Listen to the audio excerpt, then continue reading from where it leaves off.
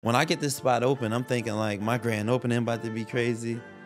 I think it was 2 people at my grand opening. Needless to say, like if you chasing something, you're going to have moments where like you got to be the only one clapping. You got to be the only one soiling your own flowers. So at that time, I'm soiling myself and not knowing that if I keep fighting, something is on the other side going to come. Welcome to Vault Empowers Talks, where we don't just scratch the surface, we dive deep into the lives of some of the world's most influential change makers, and today is no different. But before I introduce my guest of the day, I need you to go ahead and do me a favor. Go ahead and hit that subscribe button so you do not miss a daily dose of inspiration and motivation. But without further ado, I, Brandy Harvey, have the pleasure of sitting down with this amazing man sitting next to me. Derrick Hayes is an entrepreneur, family man, and philanthropist. As the founder of Big Dave's Cheesesteaks, Derrick has created a multi-million-dollar business and one of the top 10 sandwiches in the world by the World Food Champions. Honored by Forbes in 2021 as the one next to watch, Derrick continues to let the work speak for itself. With 8 locations and 3 standing strong in Atlanta's Mercedes-Benz Stadium, Derrick's goal is to grow exponentially into 100 locations worldwide. Derrick's story of rags to riches proves that hard work, perseverance, and passion is the key to building more than an empire, but a legacy. Vault Empowers Talks welcome husband, father, franchiser, and philanthropist Derrick Hayes to the show. Man, that was good. Thank you. I'm over here like, man, I did all that. No, I appreciate you for having me. That was probably one of the best intros. You dropped the mic on that. Amen. That's all I gotta do. We can just cut it right now. Hey, we can cut it. Listen, I am so excited to talk to you. I told you I was putting them notes down. No, I mean, when I walked in here and I seen, how much you knew about me, I just was inspired because, having someone like you, of your high quality person, I'm gonna call you a high quality woman. Amen. Nah, for real, because like where I come from, I'm showing kids that if you just work hard at something, you can get opportunities. And right now, I'm sitting here doing this interview with you, Steve Harvey's daughter, somebody that I literally watched on TV my whole life, getting inspired by your father, and now I'm sitting here talking to the blessing he has brought to the world. So that's great. Oh my God, Derrick, thank you.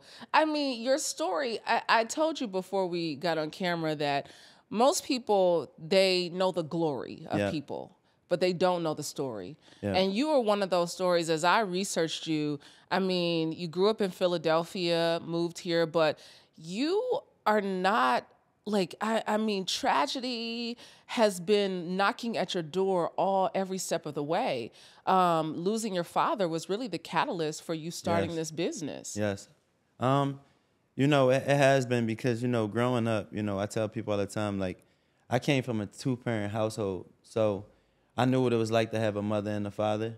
But as I was growing up, my mother and my father, they took a break.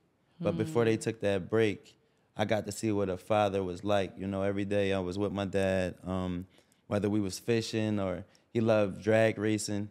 But I never knew why he always wanted to keep me out the streets. He would always be like, "How you coming with me?" Like pool, stuff like that, So at an early age, I was always, busy and staying stagnant with him. Yeah. So it made me who I am right now. So sometimes in life, you don't realize that when somebody is hard on you or when somebody is distracting you from things that you want to do, that's gearing you up to be who you are supposed to be for later on. And now I look at all of the principles and the morals, the way I carry myself. I got 5 kids now. I wouldn't know how to be a father to those 5 kids if I may have not seen the representation of my father. So that's my blessing. And losing him, that's a whole nother story because you got a father, a friend, a role model, all of these things that you look at, and then that person is no longer there. But the one thing that I wanted to do for my father, before he passed away, he told me that he wanted me to break my generational curses. He raised me to stand on my 10 toes. And he wanted me to be that guy he know I was, who he raised. So I took these words with me every single day. So it's like moments where I was tired, I'm exhausted, I don't know how I'm going to figure things out, or I don't have the relationships to be able to scale the brand. I didn't quit. Coming from Philly, we got that Rocky mentality. You can beat me up, you can sit me down, but as long as I still got breath in my body, I'm going to still pray to God, I'm going to still work hard, and I'm going to still find a way to get to that next step. And that's what I've been doing along the way. I call it the ugly truth. It's the ugly truth Yeah. because 2009 is when your father Yes. passed away. And when we talk about loss and grief, what people don't understand is that you tell it that your father, your uncle, your Yeah. aunt, they all passed around the same time. Yeah, and it was crazy because like, so my grandmother, and I want to say shout out to my grandmother. She one of the strongest women I Who ever you still met. take care of. Yes, Yeah. 90 years old. Yeah. She's in my house right now. She got my newborn son in her hands. Let me tell you what's the blessing of that though. What's the blessing of that is how things recycle. Because when I was probably about like 5 or 6 years old, I can remember moments where her mother spent time with me, my great grandmother. Yeah. You know, my grandma Culver. So like now I'm looking at my grandmother spend time with with my kids, that's her great grands. Yeah. So it's like a recycling moment. But what's so special about it is my grandmother's 90 years old. She still can wash clothes. She still can fold clothes. Yeah. I try to keep her off the stove though, because she still thinks she can cook. But the thing of that is, I promised her when you know, after my father died, my aunt died, and my uncle died, but when my grandfather died, I seen a piece of her kind of like disappear. Yeah. And that's because that's her life partner. That's like, you know, they had over 60 years in a relationship, Wow. being married, and then you don't have your best friend. Sometimes that person in the morning who you used to arguing with in the kitchen, or y'all got little jokes, all of that changed. So I wanted to keep her happy. And before my grandfather died, he was in hospice at home, and he told me, he said, I wasn't doing good in business. At the time, Dave's Philly Water Ice, I was struggling in it. Nobody knew what the water ice was. I didn't have cheesesteaks at the time. But my grandfather told me, he said, listen, you're gonna be okay. I was in debt. I didn't know how I was gonna get out of it. But let me tell you, the one advice he gave me was, when I brought the cheesesteaks in there, he gave me a water, a oil ratio to put in the bottle. And that was my secret a long time, is just learning how to make the steak still stay moist and all of that. So the little things kept me going and keep me where I'm at right now. But the blessing behind that was me actually keeping my word. Yeah. Because let me tell you, we could say what we're going to do Yeah. and how we're going to do it, but I kept my word. And when my grandfather passed away, I told my grandmother, I said, listen, your heart may hurt, but I'm going to take your pain away from you. I said, every single day, I'm going to bust my tail to be a better me, so that you can see that you still got family, you still have a grandson that loves you, and you always got me to have your back. And now she's 90 years old. She got to see me cut every single ribbon on every grand opening, everything that I have. She'll see me on TV sometimes and be like, I'll come in the kitchen in the house and I'll be like, you okay? She'll just be like, I just seen you on the news, or I seen you do an interview. And like, those are the things that just make me proud of myself, because I kept my word. Yeah. And keeping your word is so important. Yeah. Yeah. Keeping your word, though, in all the adversity, right? Because after your father passed away, you had your own accident. Yeah. And, you know, you That was- suffered a serious back injury that took you through 4 surgeries, right? Yeah, well, five, actually almost 6, because, so I'm gonna actually take you through this. So I got hurt in 2009. I had a really bad accident where I had a personal injury. Right. And I wound up, it's called the sciatic nerve. I wound up pinching that nerve really bad.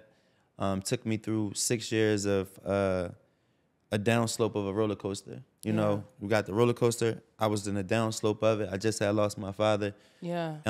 Couple months prior, and then I'm now getting my life back together. I'm working at a hospital, and then the night of the Super Bowl, I get hurt. Philly had a really bad snowstorm, but needless to say, I'm now at this point now, and I'm like, God, what is going on with me? Yeah. I lose my father, Yeah. and now I'm disabled. I don't know which way to go. I'm already was like kind of like in a depressed situation, because I wasn't happy with my life personally, where I was at in my professional life. I wanted more of myself. I felt like I was letting myself down. And not to even shade anybody who has a job, who goes to work every day proudly and you know, punch a clock or anything like that. But like, I wanted to inspire the world. Yeah. I wanted people to know that it's people like me out here that's going to keep chasing to be something. I didn't know what I wanted to be, but I knew I wanted to be something. And let me tell you something. Sometimes God sits us down to realize our purpose. Oh, yes. So I went through all of these years. I got hooked on opiates. I had a really bad addiction. I was taking a lot of pain pills, which I thought was helping me with my pain, but my mind was tricking me to need that stuff. Yeah. So Shout out to this doctor, man. His name was Bruce R. Heppenstall, an older doctor in PA. He gave me one of my last back surgeries, and that really changed my life because I started to understand how to get myself back aligned. Yeah. Because I was walking on a cane every day. And how old were you?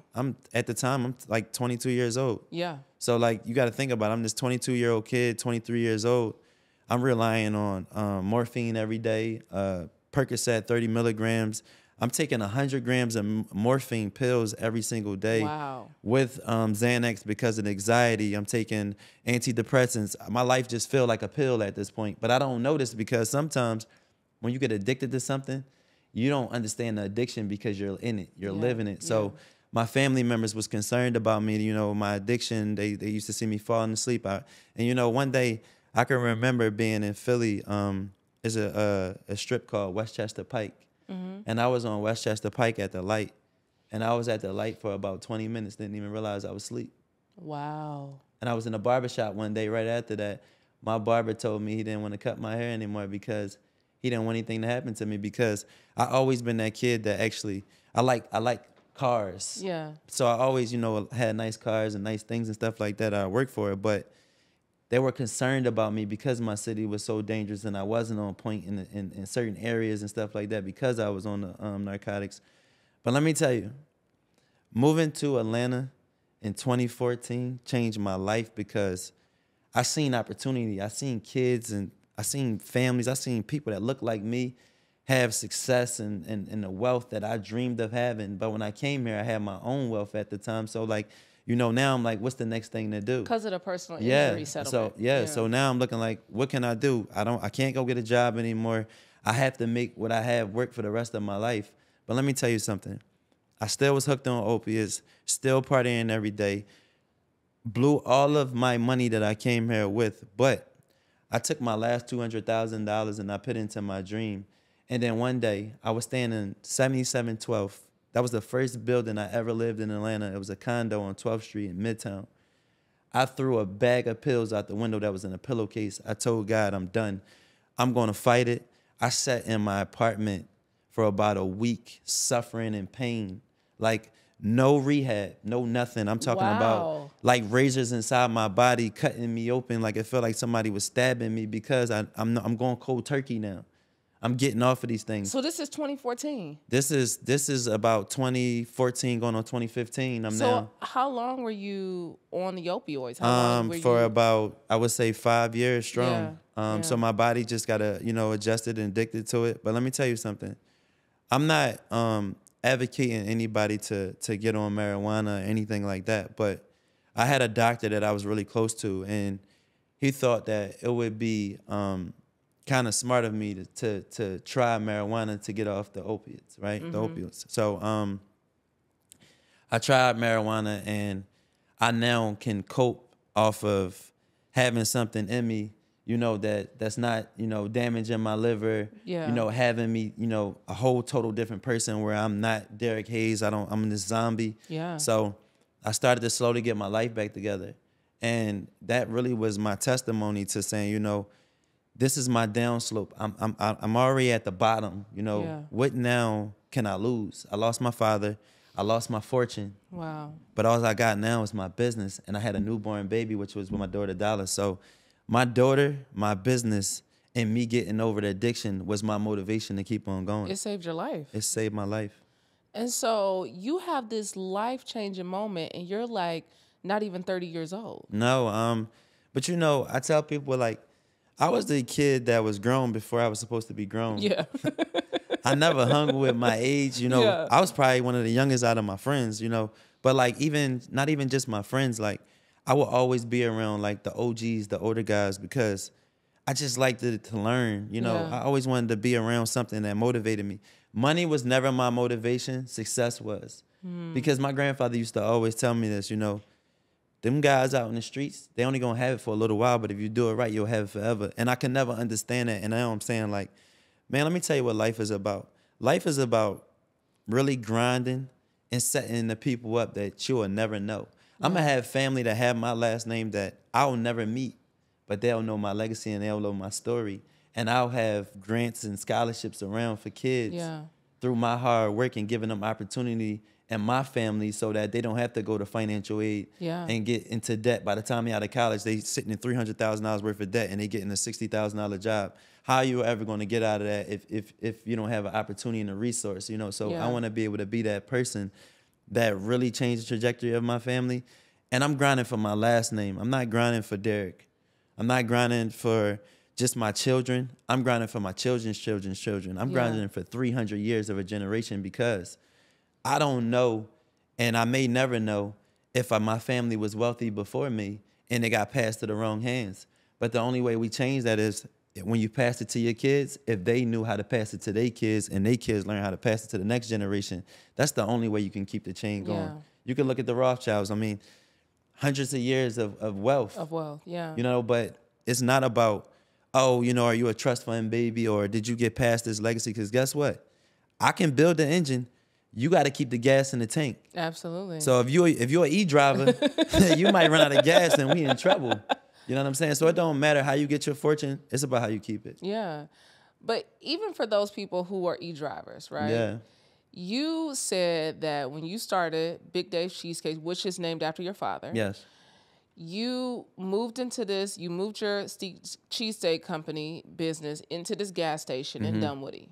And you said that gas station in Dunwoody made you a man. Yes. Because for 5.5 years, you were there 7 days a week by yourself. Oh, listen, let me tell you, I think I've been on my knees more time in there than I ever been in church. I think I cried in there more times than I ever cried in any house or in the streets, because it's like this. Let me tell you, this Indian guy who believed in this dream of mine, because I'm gonna just rewind real fast. When I decided to do this business, nobody would lease me in space. I got all this money, these cars, I got titles, and I'm showing people all of my assets. So I was supposed to get this location, and I hope this lady watched this interview. And not to throw it back at her, but I want her to understand, never judge a book by its cover. So I was supposed to get a location in Virginia Islands. I think that's the name of it by Inman Park. Yeah. Down there. So that was the hot spot. You know, when I moved into Atlanta in 2014, that was like, if you get a spot there, you because it was good. budding. That's when it was really having a resurgence. Yeah. So I gave this lady and her husband all of my assets, and I gave her more than enough. I gave her enough assets that I could have paid for that location for a year up front. And I got right to signing the lease, and she said, me and my husband decided to go another way. Because of the business experience, you know, we don't want to really take the opportunity, the chance. So I was kind of down that day because I was kind of telling my family, like, yeah, I'm about to get this location. You know how we do. You know how we do. Yeah, we can't hold water. It's on. And you know what? Timing is everything, because I'm going to tell you why. I may not have been successful in that location because I couldn't tell a beautiful story. So sometimes you got to tell it the ugly way for people to know who you are. Yeah. So what happened to me is I go on LoopNet and I see this business that's beside a Shell gas station, this empty space that's 1,500 square feet. I'm talking about the probably total gas station is 1,500 square feet. My spot was probably 749 square feet. And I went to this guy, I'll never forget it. I had a cherry red Corvette Stingray at the time, and I pull up.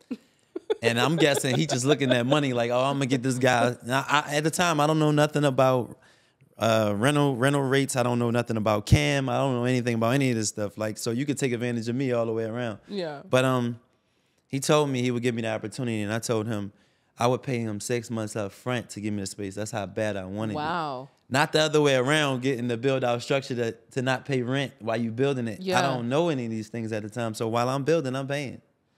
Wow. You see what I'm saying? So when I get this spot open, I'm thinking like my grand opening about to be crazy. I think it was 2 people at my grand opening. I think I had 2 people, and the 2 people might have been the Indian people, and the rest was family. I ain't want to count them. So needless to say, like, if you chasing something, you're going to have moments where, like, you got to be the only one clapping. You got to be the only one soiling your own flowers. So at that time, I'm soiling myself and not knowing that if I keep fighting, something is on the other side going to come. So when I start this gas station, I go maybe I would say 4 or 5 months, I'm not even making $500 a week. Wow. And Mom, I love you to death, and I know you was worried about me, but my mother, you know, she was worried. You know, A lot of people was saying, you know, worried about if I made a, you know, the wrong move or whatever. But I'll never forget that I just kept looking at my dad just take that last breath, and I just see his eyes open, and I'm just looking at him, and I can never get seeing my father deceased in that last moment. And that was like my keep on. It's like you working out, you know, your arm and your body get tired, and you know you got to push yourself to get stronger. So I was pushing myself to get stronger, but what I was doing was never giving up. So I would go in this gas station every day. I'm in there hustling. My first employee, like he was a little white kid. He probably was maybe the 9th grade. Yeah. I couldn't even pay him. He wound up dishing out. And then let me tell you the blessing that came to me. So one of my childhood friends that I went to school with, his little brother actually started working at the company. He was a chef, and I met a miracle through that relationship. And that was my boy John, who is my longest employee that I ever hired. I watched John live on my couch to get married, you know, and I watched all these things happen through the business. But needless to say, when I got John, I got Luke, which was his friend.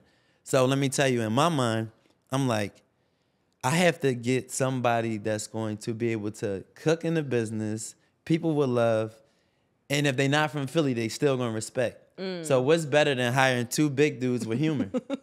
I'm like, it's like being the fat boys in the kitchen, you know? So like, and let me tell you, we're in this little kitchen, and we got like maybe like 24 inches to 25 inches of space. So we can't even walk by each other. Wow. I gotta like go like this, and they gotta go by me. So like, but let me tell you what's so good about that moment in that gas station. We learned how to be in each other's way. But we learned how to get around each other. We learned each other.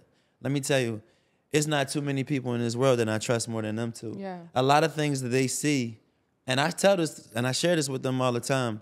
Don't get tricked out of what you see, who you think I trust and who I believe in. Y'all are my soldiers. Y'all are my generals. I couldn't have did this without y'all. You know, I let them know this. So along the way of me building this gas station location, Eve came. I told you when we were off camera, I said that story was so good when I heard you tell that story. Yeah, but now I'm gonna give you a side that I haven't told. So when I before I meet Eve, my brother's friend, who man, like I could thank this person a million times over, because I was at so bad of a point in my life. I'm stressed out. No money. I don't even want nobody to know I don't have no money, because then I don't want to start getting treated differently. All the people who, you know, that respected me, and I don't want to lose these type of respect in my city. You know, I didn't want to go back to my neighborhood. Like, you was the one that could have made it out. Like, you the donkey of the day. Like, I'm never going to be the same person. You didn't want to be the donkey of the day. I can't, like, you can't blow this type of money and then, like, come back and then, like, expect people to, like, really respect it. Yeah. You know what I'm saying? But like right now, my enemy gotta respect me now. Yeah. Yeah. You know what I'm saying? Yeah. Like my haters gotta respect me now. Absolutely. Like if you don't like me right now, you got a problem with yourself, because if you're trying to stop my mission on helping our young brothers and our sisters out here, like to let them know that it's okay if you can't go to college. Yeah. Go get a trade. It's okay, because you're going to make it if you never stop chasing your dream. Like, you're going to make it. Yeah. Like, it may take you 10, 15, 20 years. Like, I'm going to give you an example, right? You look at people like Samuel Jackson, right? Everybody think that Samuel Jackson just became this successor overnight. Some of these guys got their biggest roles when they was like 40 years old and 50 years old. So what about all those years that they was chasing their dreams? I mean, look at your father. Yeah. You know, he started out doing stand-up. Comedy, yeah. But now yeah, he's on national TV having a game show. All day. All every day. I can't click on a channel without seeing him on there. You know what I'm saying? But it's motivation. But it's motivation, and it's not happening overnight. So this is my quote that I like to use. Life is not a track meet. It's a marathon. It's all about how you end, so run your race. Yeah. Your race, because your race is not somebody else's race. I can see you have success every single day, and I can just be chucking and just trying to make it happen, and I can't even pay my employees. And I'm like, God, why is it not happening? Because it's not your time. I didn't teach you how to be a real human yet. I didn't teach you how to be a vessel. So go back to this moment, because people got to know that Eve. Yeah, that so let's Eve go story. back. Yeah, you got to tell let's go them. back to this Eve story. So she was supposed to come, and I waited for her. I mean, just like we sit in this chair, I'm sitting there all day like, man, when she come, I'm going to blow up because I'm going to make this sandwich so good. And she didn't come.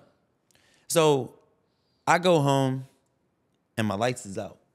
Wow. And my lights is out because at the time, my ex who I was with, I had my newborn baby Dallas. I remember I was going to the apartment, and I hit the light, right? Mind you, the worst thing you can do, fellas who listening to this, is take your lady through trauma. Yeah. Because then your hustle is going to be harder because their stress is going to be on you. Like the money, you know how to get yourself back together. And I wanted to be that person. So when I hit that light switch, I could have been like, oh man, I got to pay the light bill. You know what I did? I told a little white lie. I said, I forgot I got an email that the building was getting worked on. So we're going to get a hotel tonight. And I had enough to pay this $150 down the street. That's ingenuity. Yes. That's ingenuity. Because I can't have you driving me crazy when I'm broke too. Like, so, and at that time, I'm like, I don't know how I'm going to get through these things. So I think Eve came on a Thursday or a Friday. I can't really remember the day, but I can remember the time. It was 2:15 in the afternoon. Wow. And when she pulled up, I knew it was her because I seen like SUVs pulling up, so I know it was her. So the moment she comes, she says, the people that she with, she's not letting them order till she tastes the cheesesteak. Yeah. So she wanted the chicken cheesesteak, salt, pepper, ketchup, fried onions. I'll never forget it. I was making this sandwich like my life depended on it. I was talking to myself with my back turned, like, this is it. You have no money. You better figure it out. When she bit this sandwich, she didn't have to say a word to me. I seen in her face that she loved it. Yeah. And I was tickling in my stomach like a little kid on Christmas. I'm like, yes, if I get her to post it. But let me tell you how real Eve. And Eve, you are such a real one. I know you always tell me that my success is my success and I worked hard for it. But let me tell you why I always give her flowers in every interview I do. Because she didn't have to do that. She didn't have to. She did not have to do that at the level that she was in life. So let me tell you the exposure she gave me. If anybody don't know, Eve don't live in the United States. Yeah. So when she posts, guess what? The world get to see it because there's another whole country that's paying attention to the story. So she put it on Facebook. She put it on Instagram. She put it on all her social media platforms. The next day, I had more traffic than I can dream of. You had a line. And I had a line. And I started to go up from there. But here's the thing, though. My wife always say this. You got to stay ready. Yeah. Because you never know when your moment is going to happen. You can't be the person pitching a product and don't have it with you. Yeah, yeah. Because then you can't give me the full you. Experience. Yes. Yeah. So what I did was I delivered my product and I gave her just not me on the recipe, but I gave her me from my heart because I wasn't like talking to her like I had it together. Yeah. I was talking to her like I'm this kid out of West Philly who wanted to really make it. Yeah. This is my dream to make it. Yeah. And let me tell you, she helped me make it because a lot of people are gatekeepers. Mm-hmm. A lot of people are, you know how many people, men, I have never been around too many men in my life who don't envy me, who don't want to see me get to a certain level because it looks like you surpassed them. When we start looking at each other as one, we will win. But I watch people who was bigger than me, who now I have got bigger than. Yeah. But that wasn't my goal. My goal was just to see so you can know who I was as a person. I say you have me effed up. That's what I like to say because everybody wants to be these gatekeepers sometimes. And I'm breaking down gates. You can't keep no gate on me because God is my only gate. Amen. You get what I'm saying to that? So like when you try to block me out, the women gonna come and give me the blessing. So let me tell you when it comes to this black woman. Black women, when they see a black man and they see something in you and they have the power to push you, they would do anything in their power to do that. And that's what she did for me. And I will forever be thankful. And I don't care if I become this billionaire that I hope to become. I will always give her flowers. I always say that she helped me deposit my success into the universe. Yeah. Yep. I love that story because it was you behind that grill saying, this cheesesteak is gonna change my life. Yeah, I mean, because this like, is gonna change my life. I looked at it this way, like, how can you give up if you truly respect something, when I mean respect something, honor something, it wasn't a man in this world other than God who I respect more than my father. I could not give it my all. I'm like, it's going to have to bring me to my knees and take the breath out of my body to quit. And when you got somebody like that, you can't defeat them. Yeah. Because I tell entrepreneurs, I tell regular like humans every single day who just go out and just try to figure life out. The only thing that's stopping you is you. Yeah. You are your only stop sign. Because guess what? I may have you misjudged and a next person give you an opportunity, then I got to sit back and say, wow, what did I miss? Yeah. And then I'm trying to figure out like who I am. What did I miss? I can't determine who you going to be. So sometimes, I mean, look at how many actors and actresses probably then did roles and like the producer could have picked them. Yeah. And then they went on and got an Oscar. Absolutely. Absolutely. I'm going to get my Oscar. I'm going to get it in a different way. You have a level of perseverance, and this was why I was so excited to talk to you, because I think the perseverance, the determination that you have in your spirit, this will of never, going to give up, but the driving force being your father, your grandfather, these people, the ancestors who have like really been cheering and rooting for you all along. But you tell the story, even when you talk about Eve, about Black women, right? That they will support you. And you are married to, y'all are considered to be a power couple. Yes. This is how you are described. You are married to Pinky Cole, who is the founder and owner, CEO of Slutty Vegan, and multiple franchises herself. But you said that you and Pinky were married long before the wedding. Man, me and Pinky was married when I was in Philly. Really? Let me tell you why I said that. Because you know how they say God got your story written. You have to finish reading. Yeah. So this ain't just happened for me. This was set to be. When I met her, I was looking at myself. It was like a shadow that scared me. Like, what is this? When did you guys meet? So the George Floyd riots, I got my windows broke out. I was like really upset because I'm like, all the stuff I do in the community, how did this happen to me? But let me tell you, before I get there, the same John and Luke, who I'm telling you about, one day we was in my dining room. And their names are John and Luke. Yep, John and Luke. Come on, the gospel. Yep, John and Luke. Wow, I ain't even picked that. And my dad was David. That's it. It's the gospel. Yes. So let me tell you, we was in my my dining room downtown. And I had this location open for probably about maybe a few months, close to a year at the time. And me and Pinky, like, I knew her from afar. People were saying she had lines, like I had lines. And I remember Drama one day, DJ Drama, I was in the studio. And he was like, I don't know, D, might got bigger lines than you. This is a long time ago. And I'm like, nah, nobody got bigger lines than me. And then John and Luke came in and said, yo, man, you need to meet her. Like, y'all the same. Like, y'all like, I don't know her, but like looking at her, she's like the same person you are, like on Instagram. So I really wasn't paying attention to what they were saying because like I'm focused on what I'm focused on. But my windows got broke. She came around and went in my DM and asked me did I need help, right? So I was like, I don't need no help. But I would like to link with you and see what we can do to help the community. This is during the pandemic. Yes. And she took me to my first vegan restaurant. It was called Sunflower Cafe. Yeah. And when we sat there, God rest his soul, my cousin Dame, he was with us. He got murdered 2 years ago. He was the only person that knew that I was going to be with Pinky because when I spent this time in this restaurant, first of all, before she walked in the door, she's like, grab the door. So I'm like, who is this girl thinking she just demanded me already, but she already had my attention. So while I'm sitting there talking to her at the table, my cousin is hitting my foot. He trying to give me the cue, like, all right, dinner, like we ate like an hour ago. So I finally go get back in the car, and my cousin, I'll never forget this. He said, that's gonna be your wife. Wow. And was he right? But he was more than right because Pinky, for me, Pinky was that, you know how they say that every man needs a good woman? Yeah.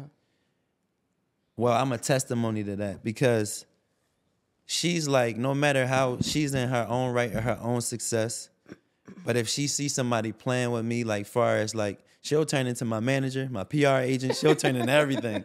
But you need that sometimes because, you need somebody to care the way that you care. And she cares the way that I care. And our relationship is bigger than love because like literally we will put our lives on the limb for other people, and like you can't do that with too many other people. Like she ain't the person that like I can say, hey babe, I decided to give a school $20,000 or $30,000. What do you think about that? Go ahead. I think that's a good cause. Like some people are gonna be like, hey man, you know, we might got a rainy day coming, you know, like we don't think like that. Of course we're very mindful of how we spend, but we want to make change. And I think like the way we want to make change is the way we work. We get turned on. I say, if you ever seen the movie Going in 60 Seconds, so when they was about to steal Eleanor, and they sit in the car and they sitting there talking about all the car parts, and they start making out. We could talk about business and feel that way. That's how we didn't wind up with 3 kids in 3 years. 3 under 3. Bless your heart. Yes, but like that's the blessing of it, because guess what she did for me though? She gave me my first son, and my first son came on a day that my father died. Wow. Like the worst day of my life. The worst day of my life. Wow. And I'm going to tell you what happened, how God works for me. My God is stronger than anything that ever comes to me because of this. He seen me struggle on July the 6th, the worst out of the 365 days a year. That was the one day that would put me back in my old life. And he brung that back to me. But my dad was getting treated at Emory University. My son was born at Emory University. Wow. You get what I'm saying? So like now my worst day went to my best day. It's nobody stopping me. I'm ordained to make it. Like this is my destiny. Yeah. Because I know my path. Yeah. So nobody can trick me out my spot. Nobody can get in my head. I like to say this word even though it's not a word. Nobody can dismotivate me. You feel me? That's my word. Nobody can do that because I already know where I'm going. So when I'm talking to people, I say, listen, you come on my train or you're going to miss the stop. And you know how many people miss that stop and watching my success right now? It's people that could have invested in me early. It's people that could have gave me interviews earlier. It's people that could have put me in magazines earlier. Yeah. It's people that could have put me in national stories earlier. But I got in them anyway because I was destined to get there. Yeah. Yeah.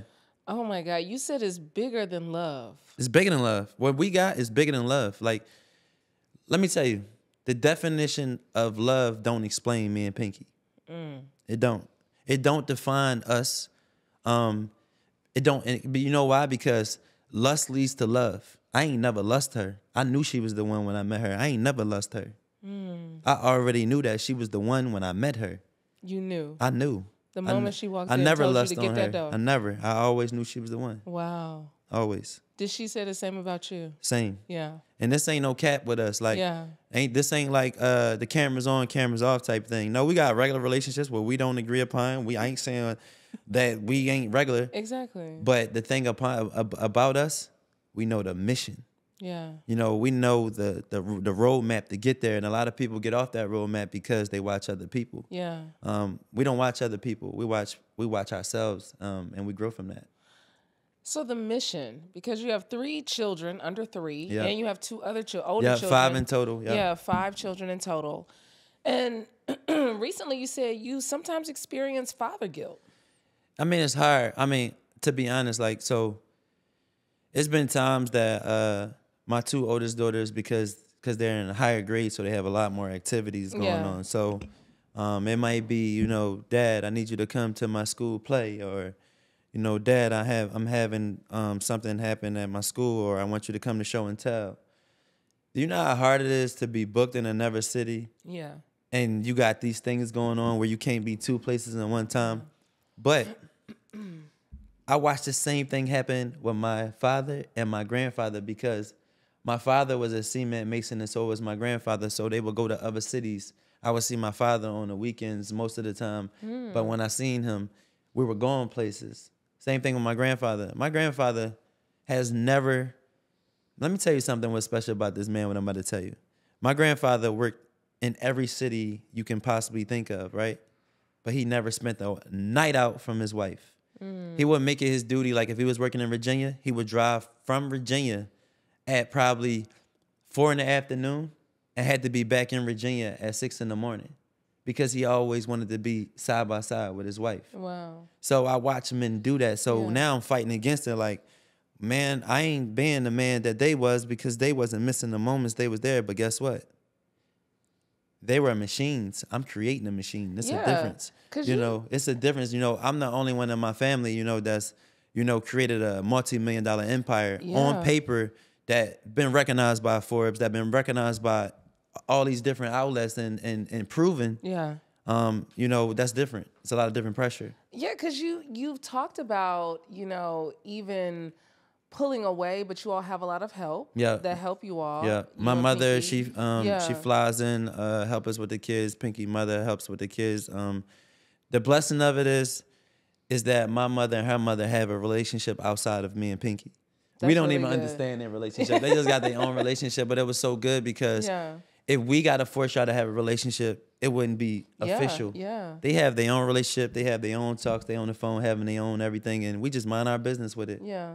So it's a blessing. And the fact that your title is a family man. That's one of the first things that you lead with, is you being a family man. I mean, and the fact that you are having your grandmother in your home, I mean, that's that old school love. Yeah, that's old school. You got to think about it. So, and this is I want to make this clear. This is no shot to anybody who has elderly grandparents or elderly parents living in nursing homes, anything like that. But that wasn't my mission. That wasn't my dream, to ever let my grandmother go to a nursing home or have someone take care of her where she don't feel like she had the family. Yeah. I wanted her to always feel like, no, when I was a kid, you always had my back. Now I'm going to have your back. That was the same thing you said about your grandfather. It was the same way you felt about That's the when way your I was father raised. died. Listen, there's no turning my back. Let me tell you, sometimes I'm too loyal. I'm so loyal sometimes that I put myself in situations, but sometimes you got to be so loyal to see that if a person really is that person you think they're supposed to be. It's many people in my life who I have been there and carried them, and then I say no or I can't do it, and you start to see who they really are. If you ever want somebody to stop asking you for anything, tell them you got a job for them. And I learned that. You know how many people in my family, that I wanted to see grow with me, who I had high hopes. But what I realized is, in this society that we live in, it's hard to see one person get the flowers. Yeah. Like right now, look, your father has one of the biggest legacies in own rights as a black man has ever seen, right? But there's so many machines behind him who make him who he is. Absolutely. Because he wouldn't be who he is without those machines. But guess what? They understand the mission. Yeah. So everybody want to be on Front Street. Let me tell you about being on Front Street. Front Street, you can make minimal mistakes. Front Street, every time I walk outside, I got to be this role model who they think I'm are to be to the people. Yeah. I could be having a bad day. I have every right to want to curse now and then. I have every right to want to run a light or whatever. I'm human. But guess what? I'm not human. Because the reason why I say this is because when you make it to a certain stature in life, the human side of you have to understand that you made your life public. Yeah. Yeah. You open those doors to the public. Yeah. You open those doors to be the motivation to the people. Yeah. So when you ain't giving those people that motivation they need, don't get mad when they don't give it to you. Yeah. That's why every single thing that I do, I try to be authentic. Like even when I was building my gas station, when I got, my grill is broke, I'm letting people know, hey guys, I got to figure out money how I'm about to pay for my grill today. It's coming though, because I don't want people to misjudge who I am as a person.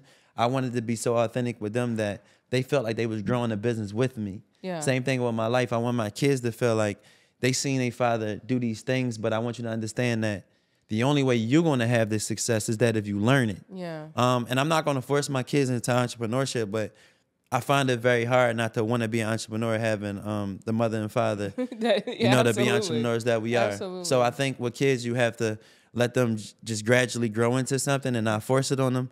But right now, I'm seeing my kids have their own talents, like all of them. So it's a blessing, like all of them. So from this gas station, 749 square feet. Yeah. You now have one of the top 10 sandwiches in the world. Yes. And when you competed in this competition, you were at a disadvantage. Again, that's my life.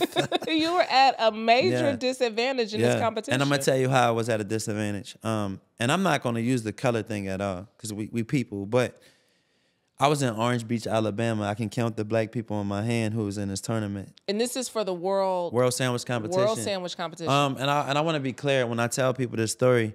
I was ranked top 10 in the world in sandwiches, not cheesesteaks. I mean, any sandwich you could think of. Yeah. So when we come to cheesesteaks, ain't nobody touching it, period. Don't worry, my team is already, they said it before you came. Yeah, period. So what happened to me was I got there and there was a gas barbecue grill and a stove, right? To make a cheesesteak, you need a flat top. So I'm like, where's the flat top at? And I'm asking him like, well, this is what you got to make it on. So again, I'm going back to my gas station with limited resources. I already been through that, so I ain't panicking. Yeah. See, sometimes you got to go through that rough spot. So guess what? This was a rough spot, guess what? But I had a pivot. So this time I'm saying, all right, let me go to Walmart and see if I can find a skillet, sit on this gas grill, and I can cook on a plate and make the plate hot. Yeah. So what I did was I went to get this plate, and I put it on top of the gas grill. And I can remember making a Dave's Way. The Dave's Way is the sandwich I dedicated to my father. It has onions, mushrooms, peppers, 3 cheese. So this is a loaded sandwich. I wanted this sandwich to be like the big guy, like my dad was, right? So I can remember making this sandwich and giving it to the judges. And one of the judges happened to have been Bo Jackson. A guy I wore sneakers my whole childhood. He had the best Nikes, you know? So it was like, I was honored to give him that, right? So after this tournament, to get to the next round, it was the top 10 that gets picked. So it's this big arena that I'm in, and I'm sitting here and talking to this lady because I don't think I got a chance in hell of actually getting picked in Orange Beach, Alabama. Which I've never even heard of. Right. And they having world competitions there. And I'm going to tell you the story on that. So my name got called. And the lady was beside me. She said, I think they called you. And I looked up, and I seen my face on this big TV screen. And I was sitting there like, wow. So when I get up there, I'm like, did I really win? So they put this plaque around me. And I go online, and I see the stats. I ranked number 7 out of top 10 in the world. And the reason why today I'm not saying I'm number 1 in the world in sandwiches is because I never qualified for the last round because they told me I submitted my recipe too late, which I knew I was going to win it all. That was the cop-out. But you know what? I could take that top 10. Sometimes if you don't make it to the last round, you can still take that. And let me tell you how many rooms that got me in being top 10 in the world in sandwiches because that drew people in and want to hear the story. I went home with my head held high because when I got there, I wasn't ranked at all. Yeah. Wow. You know what I'm saying? And guess what? Let me tell you this. So Florida and Alabama is in the middle of Orange Beach, Alabama. So like between me and you could be in Florida and I'm in Alabama. So they have this bar called Florida-Bama. Okay. Right? And the night that I ranked top 10 in the world, it may be 2 black dudes in this bar, but I had the fun of my life because I ranked top 10 in the world. So let me tell you what that taught me before I got the success. Sometimes it ain't race, it's classism. It's what room can you sit in to get treated the way you think you should have been treated. Yeah. I'm in a room full of different people that's not my race, but I won. So they treated me how I was supposed to be treated. Yeah. So now when I get in the rooms, you know, I'm not coming in there like the black dude, like, yeah, I'm the only black guy in here. I'm coming there like, no, I'm a man who deserves to be here. Yeah. I'm an entrepreneur who deserves to be here. And I have my right to be here because I have a history in my Rolodex of why I'm supposed to be here. Yeah. I mean, the history in your Rolodex, I mean, you can go back to that gas station with that white lady who told you, I don't need nobody to pump my gas. Listen, I love you did the homework.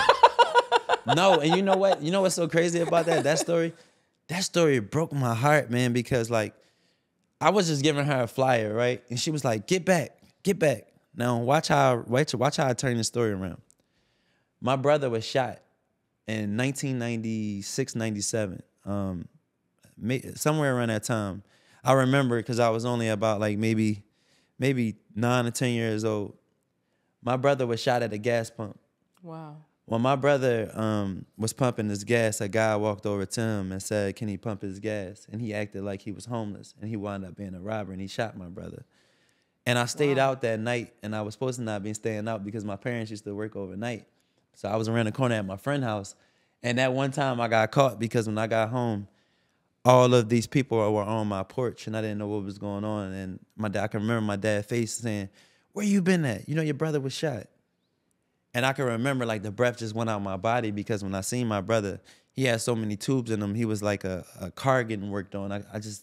didn't know what was going on. I was too young, but like I didn't really understand it. But I can remember the doctor saying he might not make it. And that moment when that lady told me to get back, I instantly thought of my brother because he told that person to get back. Wow. So I had to grab myself and say, you know what, D? She just don't understand. Yeah. It's not a racial thing. She just don't get it.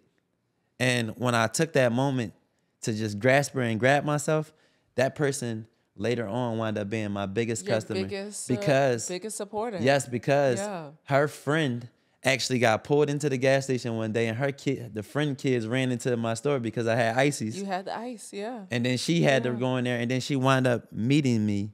And do you know what I'm about to tell you? I was told that I was in this woman's will. Wow. And I was told that this lady is no longer here. And I never even went to look where she left me. She didn't have to leave me anything because she taught me a principle of who I am as a person. Yeah. That's all I needed to deposit was. Sometimes we need someone not to agree with us to be a better person later on. Yeah. And for me, nobody can get under my skin that way because I remember the moments when it said, get back. I don't want you.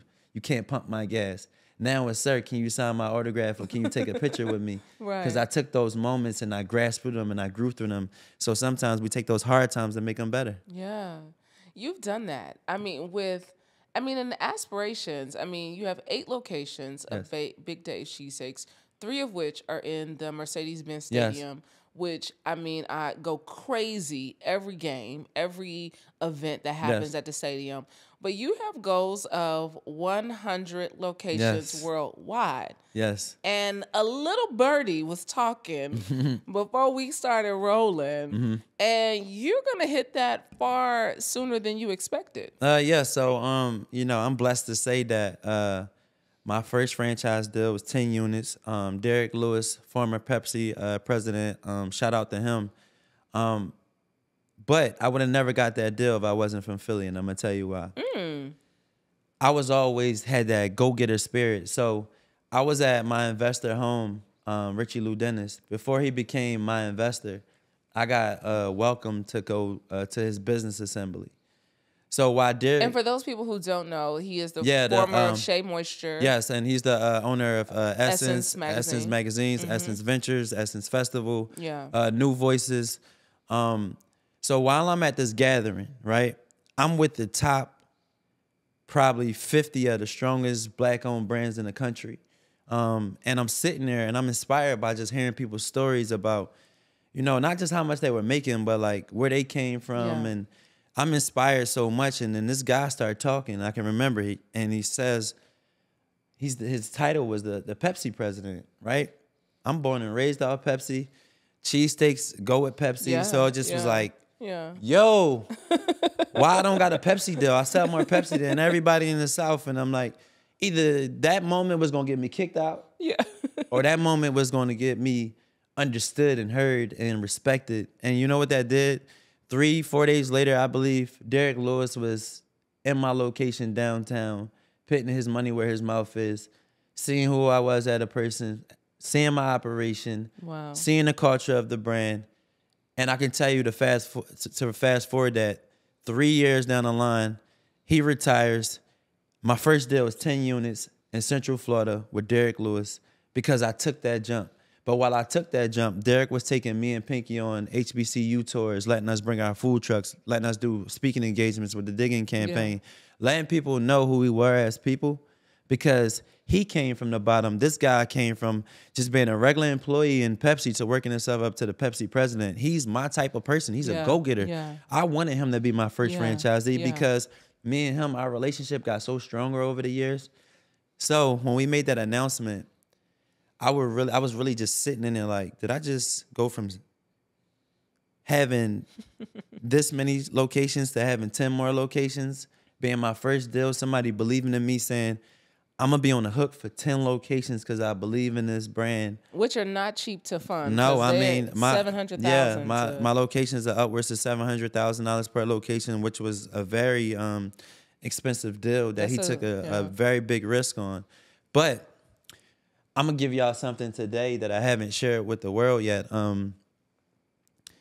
When I leave this interview, sometime today, I will be signing 5 more locations Wow.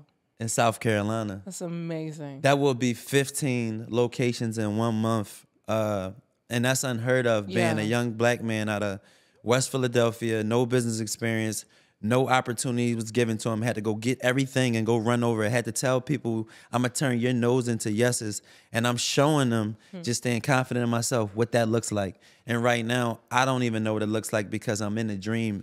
And sometimes you don't want to stay stagnant in that dream because your vision is so much bigger. So getting to my 100 right now, I'm going to run that over by April. I mean, the conversation we had, I was like, oh my God, I'm gonna run hit that. Yeah, I'm gonna run it Quick. over. My goal was just not to do the 100 locations. My goal before that was, I wanted my kids, when we driving in the car, and you know how you about to get off the exit, and you see the blue sign, you see the McDonald's, the Wendy's, the Chick-fil-A's. Yeah. I want them to see Big Dave's. Wow. And I want them to be like, Dad, there's a location on this stop. Let's go in there and check it out. Let's see if they running the brand the right way. Right. I want to know what that feels like. Yeah. That's my goal. Yeah. I mean, a goal that is, I think, and David Shan said this to you in his interview with you, you force people to remove all their excuses. Yeah, I mean, to be honest, I want to tell you the truth. I've been shot at. I've been arrested. I've been in bad situations. I done seen things with my own 2 eyes that gave me a permanent PTSD. Yeah. I live in a country club now, and I hear noises. I can't go back to sleep. The trauma that I've had, I didn't want for my kids. Yeah. And if I don't want that for my kids, I got to keep on working and working and working so that I can provide them a better opportunity, because the opportunity I was given, they will get swallowed in. You know, a lot of people can't adjust to something like where I come from, but sometimes you don't know how bad it is, what you came from, because you in it. And I look at it like this.